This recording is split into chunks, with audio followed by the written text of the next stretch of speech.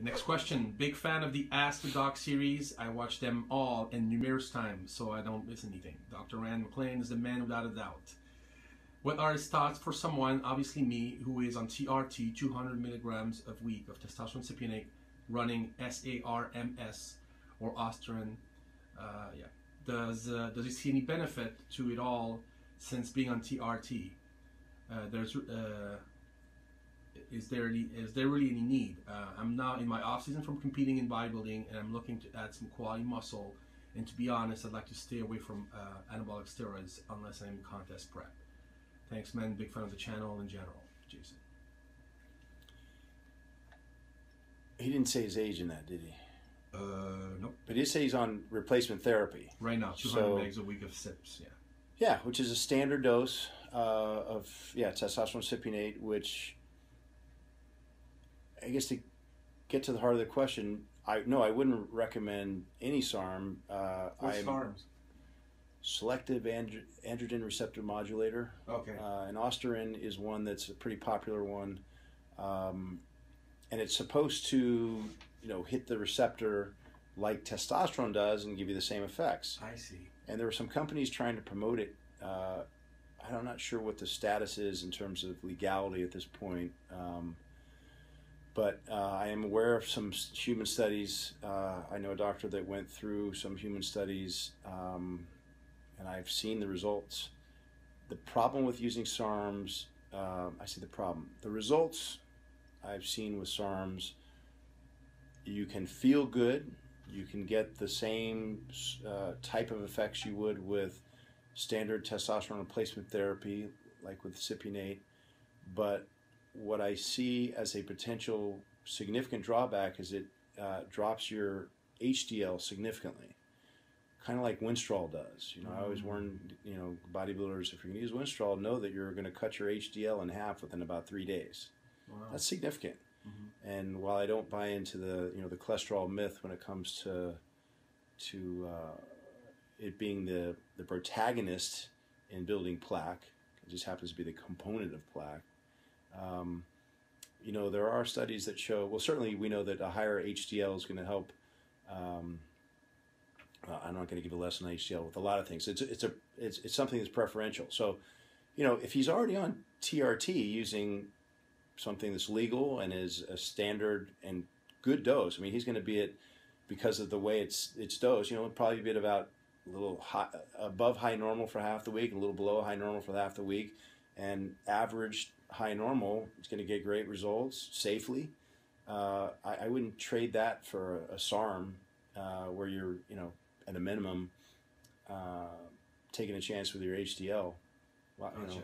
And then, as far as I know, at least in this country, testosterone cypionate is going to be a lot cheaper also to get into practical aspects than buying SARMs. SARMs, I think, are for, again, this is a couple of years ago, I remember these studies. Mm-hmm. Do you know their legal status today? I mean, the idea is, someone doesn't want to go to the doctor, or, someone who's too young to qualify is going to go buy SARMs at a major store, whose name I won't mention for reasons that will get us in trouble or whatever. But to just sidestep that. So if he's already gone to this process of being evaluated properly and is on a replacement dose, why bother? Yeah. Bottom line is, why bother? There you go. All right. Perfect. Thanks, Doc. Okay, Doc. Next question. Is it beneficial to take liver detoxifier while on orals, anabolic oral, I'm assuming, or should I wait until I'm done with the orals?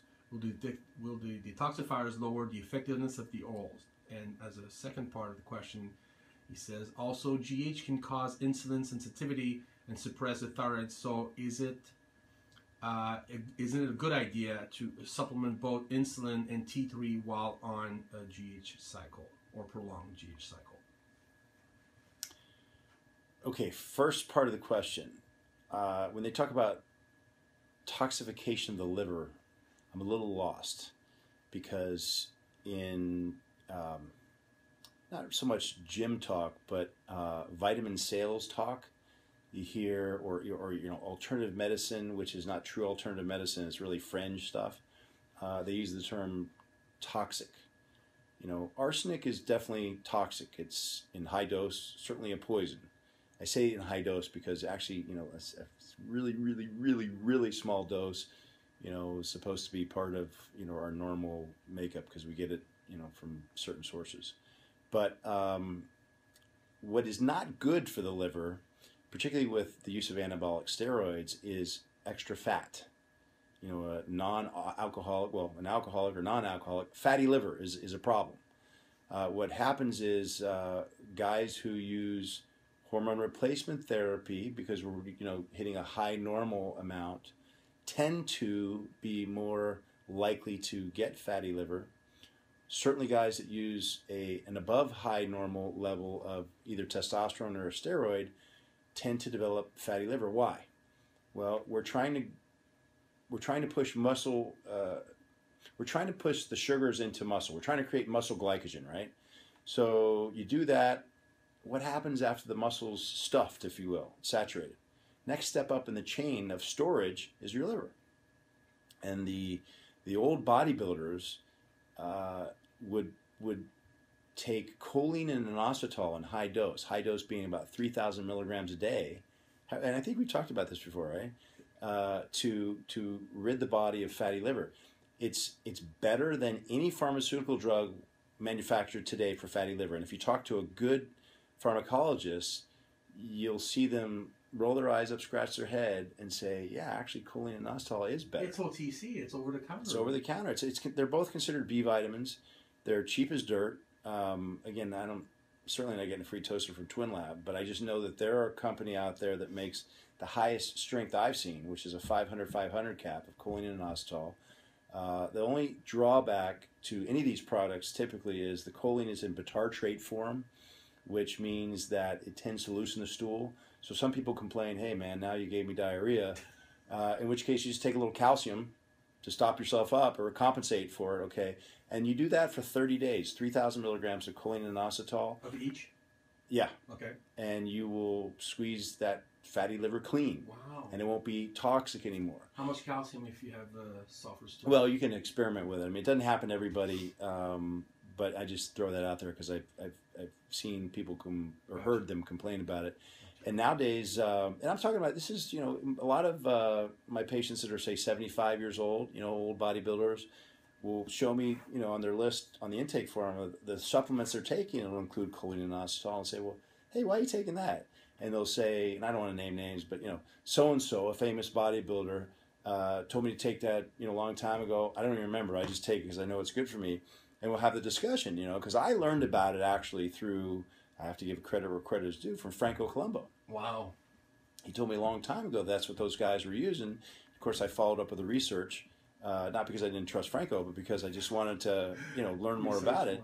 And what they used to do is when when any of these bodybuilders that were using steroids would go on a cycle, they would use a 30-day dose of this high-dose choline and inositol, and to clean out the liver, just prophylactically, if you will. Now, today, what is recommended is to add one other ingredient, L-methionine, which is an amino acid which is liver protective. It's a methyl donor, but in about half the dose, 1,500 milligrams, and combine it all into one capsule that's loosely called a MIC cap, methionine inositolcholine. Mm-hmm. And that you can use to not only clean out the liver, but you can use it protectively also. Wow. One of the side effects is you'll notice, particularly, I don't mean to be necessarily gender specific, but most guys aren't concerned with softer skin, mm-hmm. but ladies are. They notice the smooth texture of the skin or the improvement in that, and they'll be on it and try the test.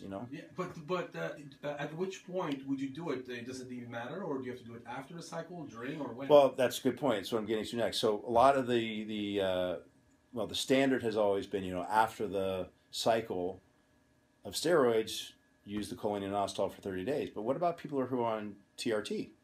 That's right. That's not you're supposed to be on this replacement dose. That's right. So what I recommend, and it all depends on, as in everything, what your diagnosis is and what your goal is. But every 3 months, just make sure the liver's clean. Obviously, doing a lot of cardio can help with that. It also depends upon your genetic tendencies. Some people have a tendency toward this non-alcoholic fatty liver disease. Depends on your diet. I mean, there's so many factors. Yeah. So we can look at oftentimes when you have fatty liver, your liver enzymes are mildly elevated. Like you might see an AST and an ALT of, 60, 70, 70, 80, something like that, as opposed to, in the hundreds or something. And that's when you're suspect. Of course, you can always ultrasound the liver to see if it looks fatty or not.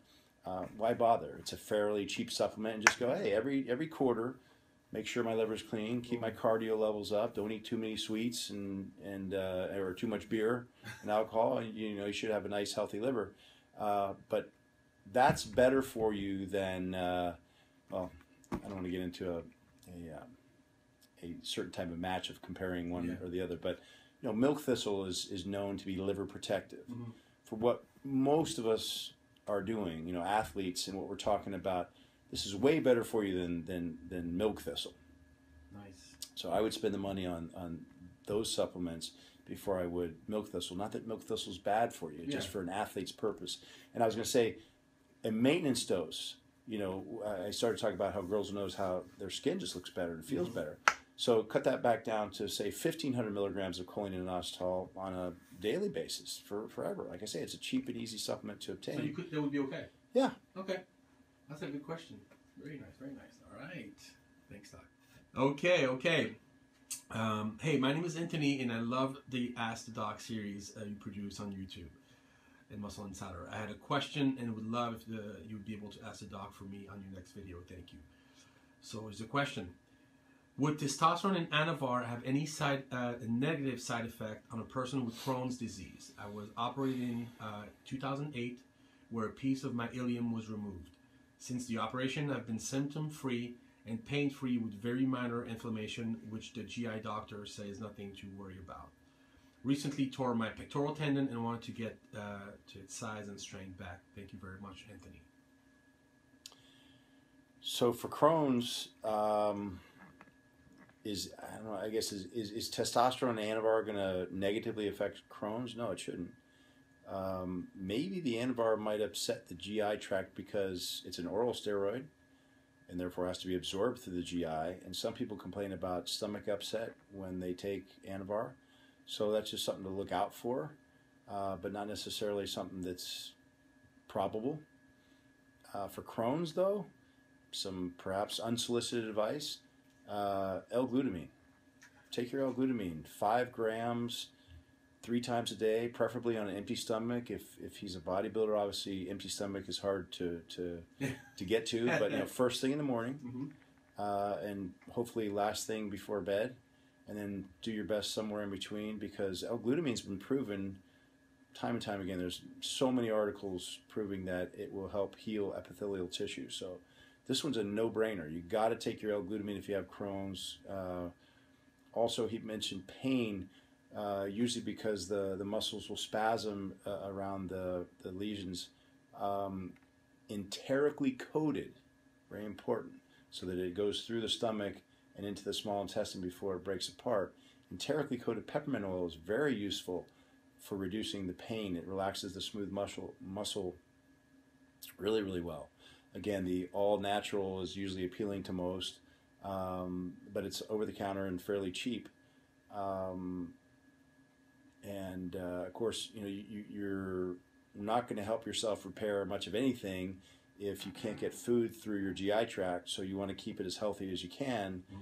Now relating it to his part about trying to heal up his pectoral muscle, L-glutamine can help, as I said, heal epithelial tissue. It can only be helpful, and it's not expensive. And that trying to think if there was another question there about his using this stuff with Crohn's.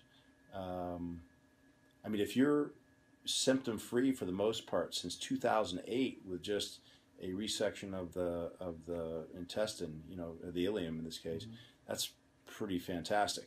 Wow. And also, I'll quickly add that there are a lot of studies surrounding a lot of research, I guess I should say, surrounding Crohn's. So keep your eye on the peer-reviewed research that's being performed right now, because we're making improvements with Crohn's. The GI Center over at Cedars here in Los Angeles Mark Pimentel is the head doctor, head of GI studies over there. He's doing a lot of work with IBS and IBD. Crohn's is considered IBD. So, be on the lookout for improvements in diagnosis and treatment with Crohn's. Nice. Yeah. Thank you so much, Doc.